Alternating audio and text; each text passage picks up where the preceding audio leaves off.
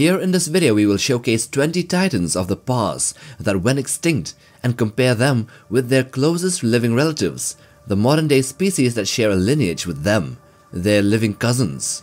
Let's get to it. We begin with the Guangdong tiger, Panthera tigris siloensis. This creature prowled the Pleistocene jungles of Java around 50,000 years ago. This formidable predator became extinct due to climate changes and competition with humans. Its closest living kin, the Siberian tiger or Panthera tigris altaica, still roams the forests of Russia and northeastern China and is the largest feline species alive today. Then next we have the elephant bird or Apiornis maximus. This was a colossal flightless bird native to Madagascar. Weighing up to 1100 pounds, it stood 10 feet tall and laid eggs larger than basketballs. These giants went extinct roughly 1000 years ago, likely due to human hunting and habitat loss. Surprisingly, their closest relative today is the tiny nocturnal kiwi or the apteryx found in New Zealand. Next we have the archelon, which was a massive late Cretaceous sea turtle, the biggest turtle ever, with shells over 13 feet long. It went extinct around 74 million years ago, and as to why, well, predation, changes in climate, and sea conditions might have a say in it. Today's leatherback turtle, the Dermochelys coriacea, is the largest living turtle and still carries its ancient heritage in oceanic waters. Then we come to the Arctotherium angustidens, which was a massive short-faced bear from South America living during the Pleistocene epoch until around 10,000 years ago. It was one of the largest bears ever known, potentially weighing over 3,500 pounds. Today's polar bear, Ursus maritimus, is the largest modern relative, adapting to the Arctic icy environment rather than the temperate plains of its ancestor. Then going to Australia, we have the Diprotodon, which was the largest marsupial ever and resembles a massive wombat. It lived in Australia until about 14,000 years ago. Today's marsupials of Australia, the koalas and more notably also the wombats, which belong to the genus Wombatus and Laciorinus, are much smaller but still show their similarities to their ancient relative. Then next we have the Doedicurus, which was a heavily armored car-sized glyptodon that lived in South America during the Pleistocene epoch until about 7,000 years ago. Its spiked tail likely provided defense against predators as well as its shell. Today, its closest relative is the much smaller giant armadillo or the Priodontis maximus, which lives a quieter life digging through forests and savannas. Now going over to primates, or more specifically the great apes, we have the Gigantopithecus blacki. This was a gigantic ape, the biggest ape to ever live, and lived in Asia over 30,000 years ago, standing nearly 10 feet tall or 3 meters, and fed likely on bamboo in forested habitats. Its relatives today are the great apes, and the largest of all are, of course, us Homo sapiens. And while on average we are much smaller, there are giants like Robert Wadlow, who died in 1940 reaching a height of 8 feet 11 inches or almost 9 feet tall, reminding us of what is possible. Then next, going over to the reptiles, we have Megalania prisca, which was a gigantic monitor lizard from the Pleistocene epoch in Australia, growing over 20 feet long. This apex predator prowled the land until about 50,000 years ago when it disappeared, likely due to human activity and environmental shifts. Its modern cousin, the Komodo dragon or Varanus komodoensis, is a powerful reminder of what the ancient monitors might have been like. Back to mammals, we have the Megaloceros giganteus, or also known as the Irish elk, and was a gigantic deer with antlers spanning 11 feet wide. It roamed Eurasia until around 7,700 years ago. Its closest living relative, the Roosevelt elk, might not have such massive antlers but is still an impressive member of the deer family. Then going over to the waters again, we have the Otodus megalodon, and this was the ultimate predator of the oceans, dominating the seas during the Miocene and Pliocene epochs from 23 to 3.6 million years ago. This gigantic shark reached lengths of up to 60 feet and preyed on whales.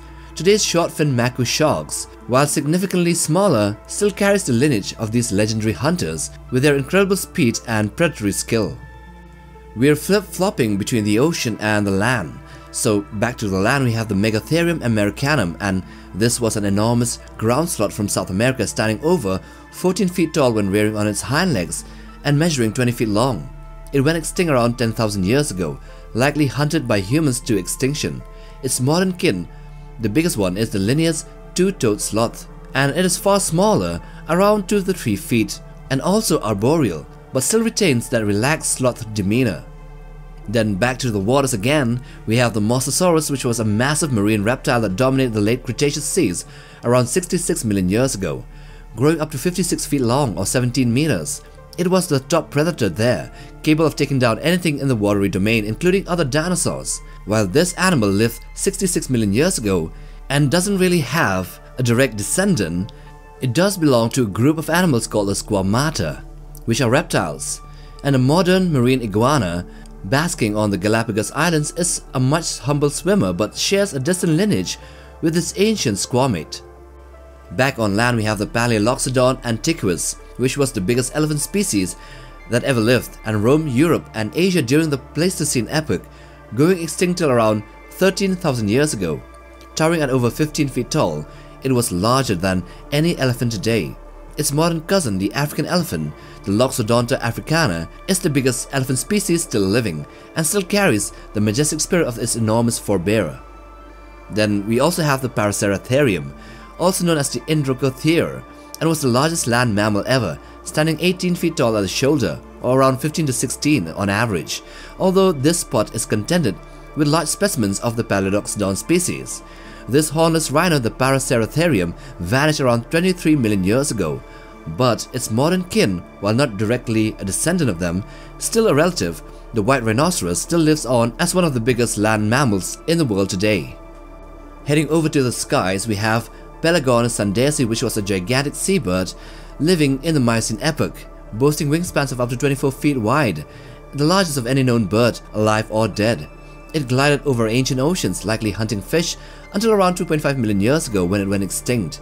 The great albatrosses of today, with still impressive 11 feet wingspans, still soar the skies in a similar fashion, and also in similar habitats. And the lower part of that habitat is also home to the Pericetus colossus, which was an enormous toothed whale from the Miocene epoch, living around 39 to 38 million years ago.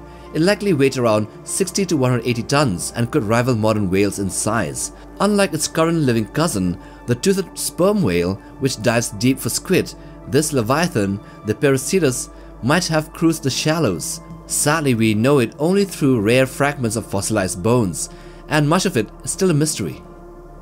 Living in a similar habitat, but in the Cretaceous about 112 million years ago, we have a species known as the supercroc, or the Sarcosuchus imperator, which was an enormous relative of today's crocodiles, measuring up to 12 meters or 40 feet long.